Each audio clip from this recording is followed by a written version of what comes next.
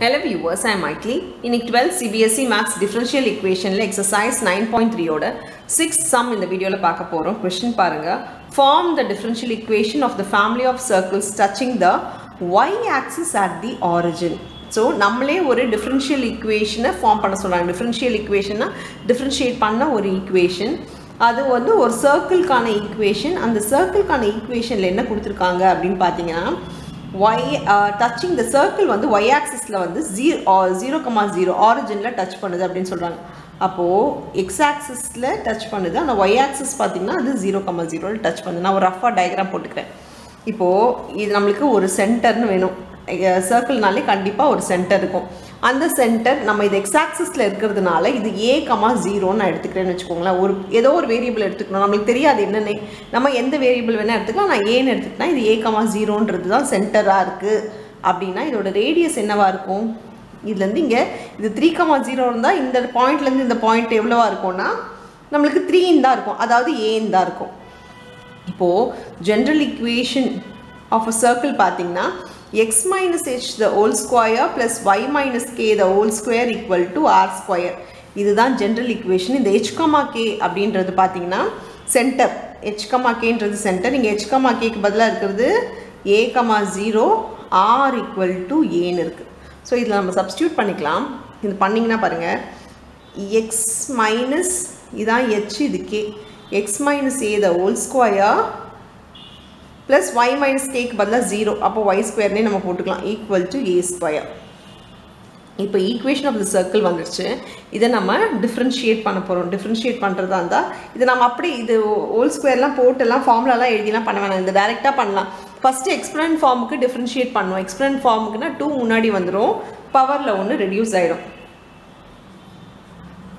பவர்ல 1 2 minus 1 1 ன்னு ஆயிடும். 1 போடணும்ன்ற அவசியம் இல்லை.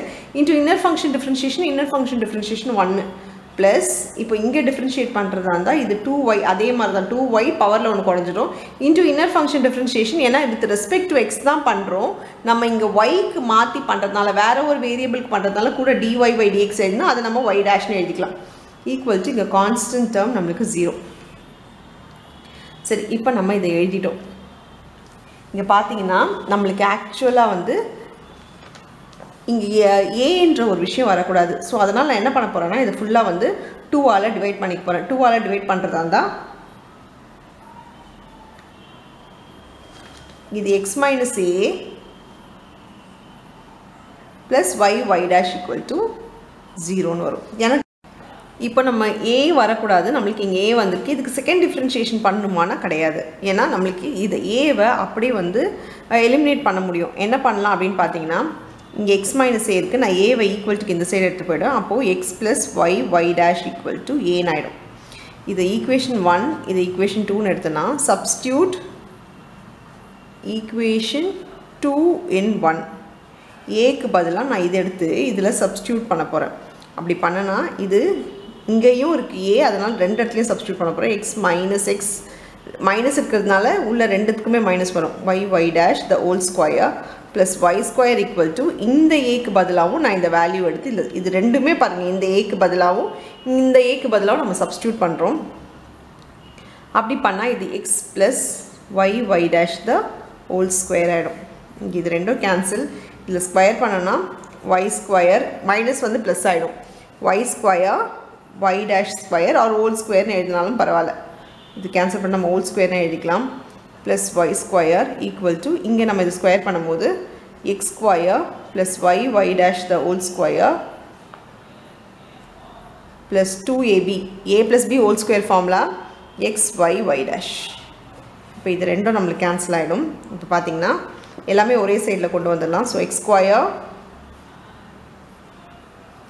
minus y square plus 2xy dash is equal to 0. இதுல வேரியபிள்ஸ் எதுவுமே வரல. இதுதான் நம்மளுடைய final answer for the some.